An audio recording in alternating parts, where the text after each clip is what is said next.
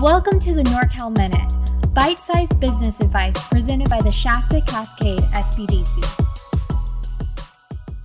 Hi, my name is Keith Obilana, and I'm a business advisor with the Shasta Small Business Development Center. Today, I'm going to be interviewing Matt Plummer, who's the CEO and founder of Zarvana. Zarvana is a local company here in Redding, and they specialize in productivity and efficiency. We decided to interview Matt just because we know a lot of people are working from home and many are struggling with trying to find a work-life balance and stay productive while working from home. This is Matt's area of specialty, and I hope that today you'll pick up some tools and tricks that'll help you be more productive working from home. All right, we'll kick this off. So, hi, Matt. Hi, Keith. How you doing? Good. How are you? Thanks so much for having me on the show here. Absolutely. Thank you so much for joining us. And, just kind of what we're all going through with working at home and just this new virtual work environment, I thought speaking to someone like yourself might be extremely helpful. So before we get going, why don't you just kind of tell us a little bit about you, your company, and what you do?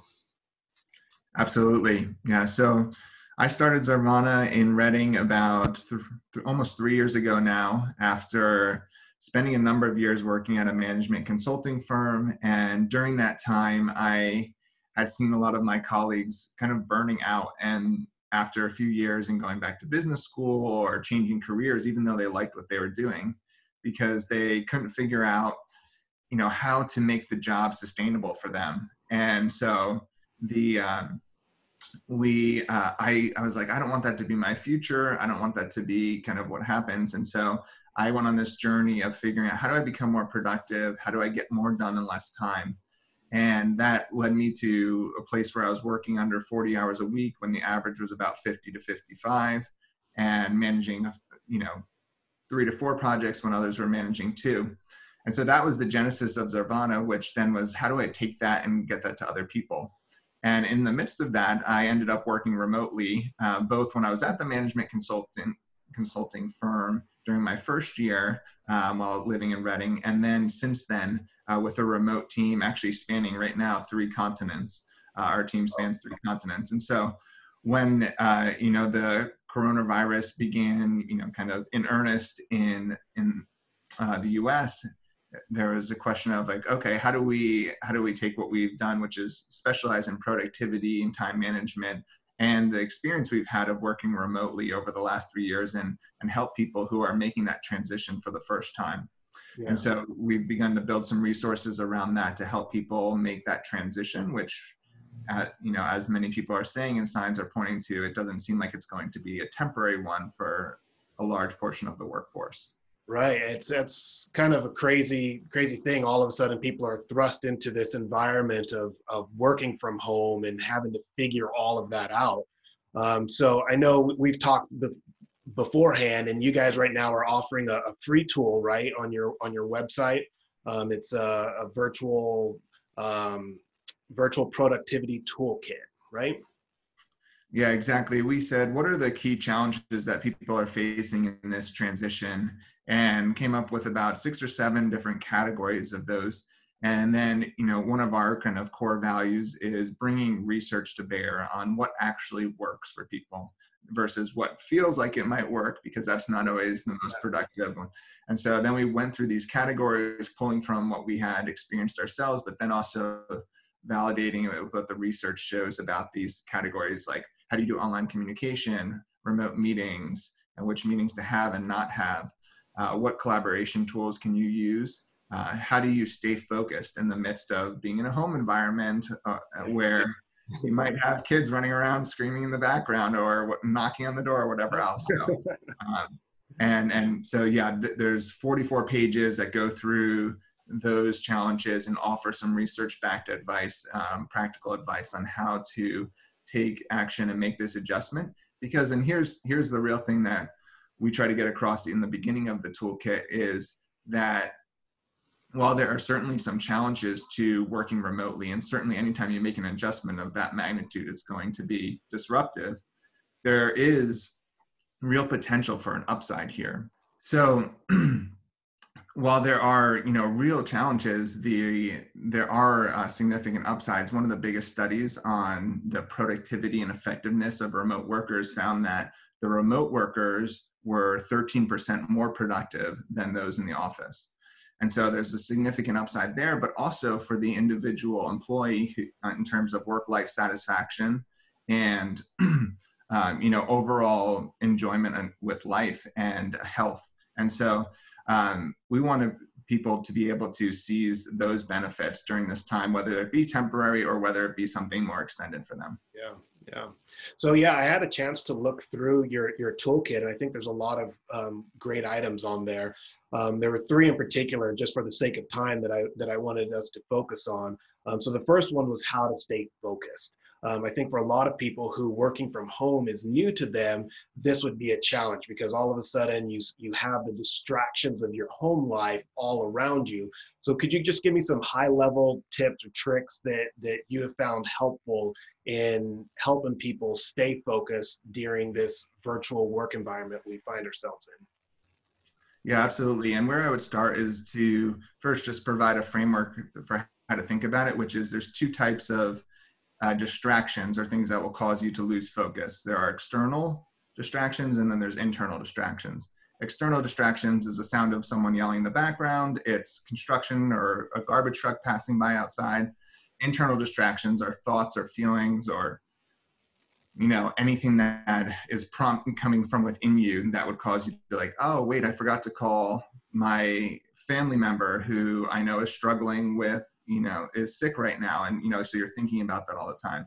Yeah. And so those are two pieces of that and they require different strategies. So when it comes to external distractions, you can silence them. So something like your phone notifications, you can turn off, which you should do.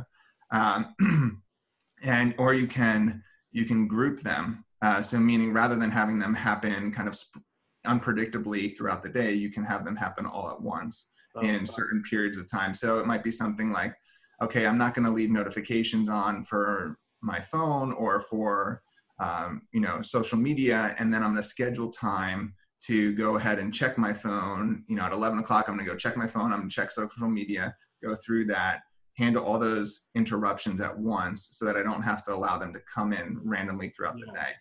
I like that. That's huge because it addresses that notion of the fear of missing out, right? People fear or don't want to think about what they're going to be missing out if they don't check it. So it gives them these times throughout the day to help them check in and just see what's going on. But the time, it sets aside time to say, hey, I'm focused right now, getting into my workflow, and so you don't have that constant distraction. That's a really good tip. Okay. Yeah, exactly. And you're trying to take what is unpredictable and disruptive and make it predictable, not necessarily eliminate it. Yeah. The other thing that you want to think about is from an internal distractions is what is it in your environment around you prompts you to think about, feel, and engage in certain behaviors. So if we think about how a habit works, it's a prompt or a cue or a trigger. People use different language for that, right. And then a behavior. And so if you walk into the kitchen and you smell cookies baking, right, that's going to trigger some feelings and thoughts of like, oh, I want to eat a cookie right now. And so when you walk into the office, there's certain prompts and cues that cause you to think work-related behaviors.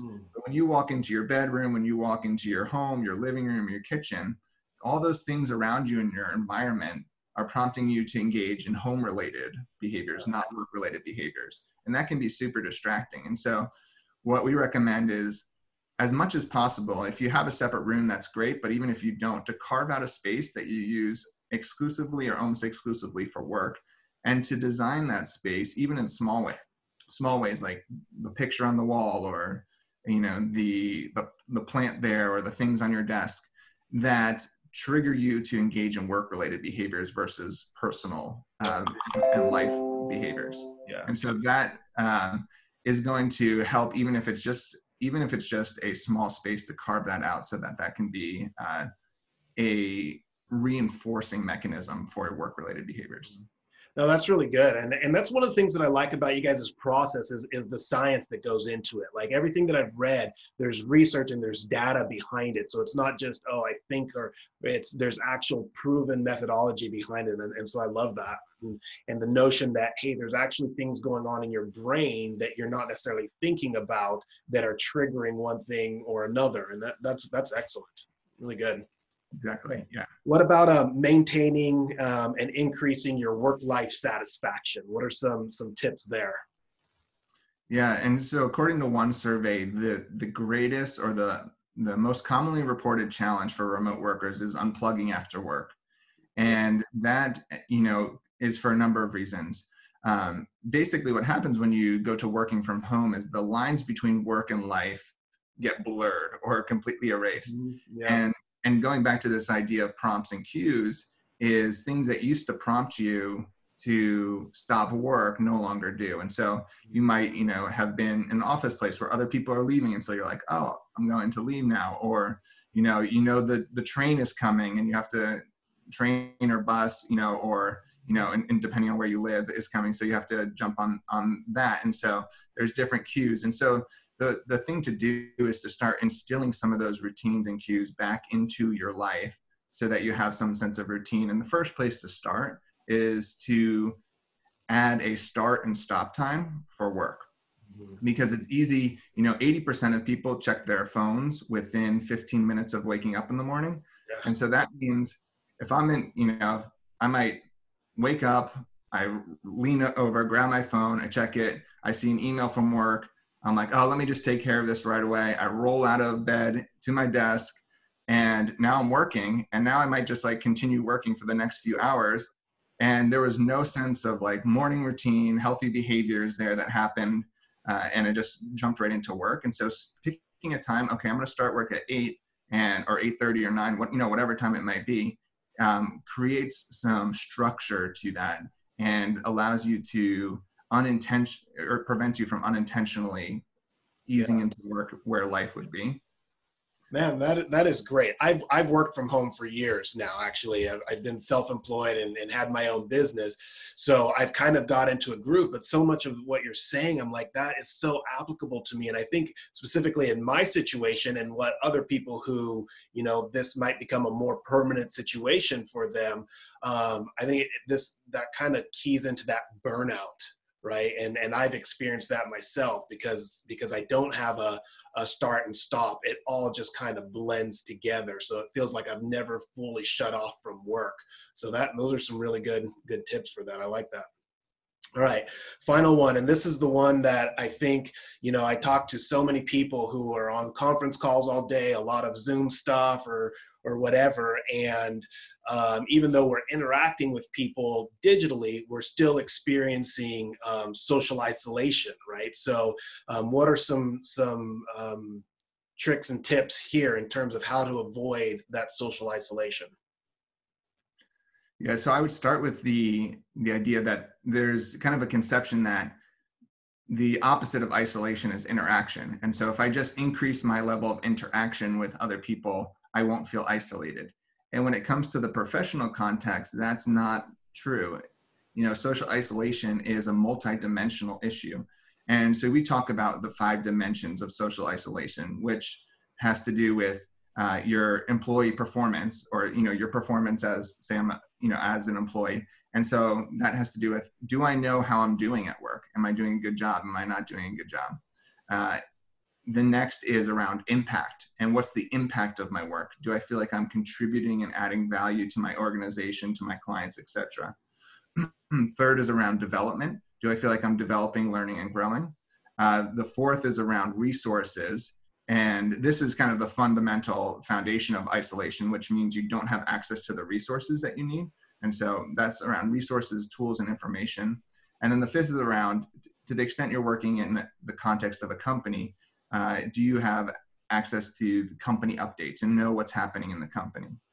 And so those 5 dimensions all impact our sense of isolation. And if we don't have a sense of how we're doing or how things are going in those, then we're going to feel isolated.